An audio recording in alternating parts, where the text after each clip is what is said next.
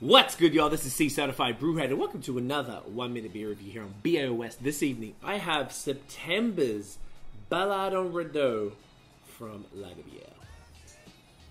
Yeah.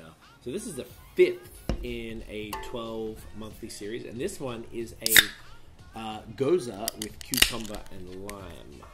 Let's go. Yeah.